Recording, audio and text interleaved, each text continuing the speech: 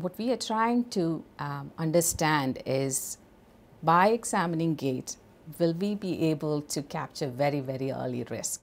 Researchers use this gait mat to measure distance and variability between steps as well as walking speed. Embedded sensors transmit data to a nearby computer, creating a unique walking signature for each participant. Okay. Patients follow a direction that stimulates the cognitive part of the brain.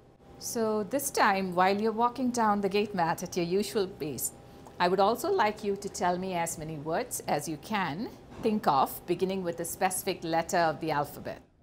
This dual tasking, walking and thinking, uses the same regions of the brain. So researchers say slowing down or stumbling on the mat can indicate cognitive decline.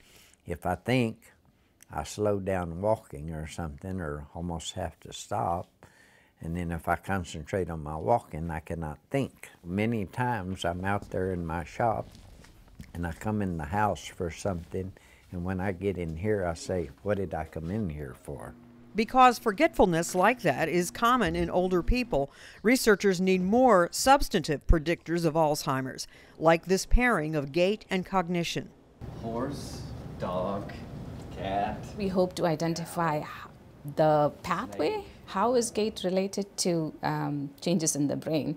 And hopefully we'll also come up with some interventions, preventive interventions. I'm Marty Salt reporting.